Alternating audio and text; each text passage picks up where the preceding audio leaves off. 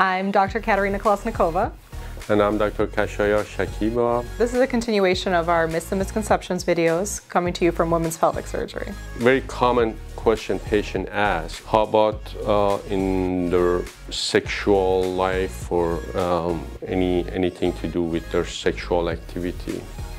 This is something that a lot of patients worry about, and we hear this, almost every time that it's brought up. But, really studies show that there's not changes in your sexual function, desire, anything like that, just from removing the uterus. Often patients who come and need hysterectomy actually are the one that their uterus have a problem or is a part of problem, including in the sexual life. So that means either have inflammation in the uterus, which is called adenomyosis, that make the uterus very tender.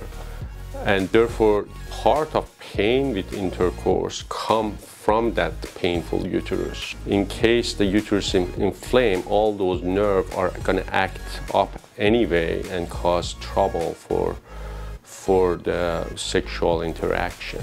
So the uterus in these kind of cases is a part of problem. So therefore, removal of the uterus, it actually improves the sexual life on the patient who have a problem. Yeah, it can actually help.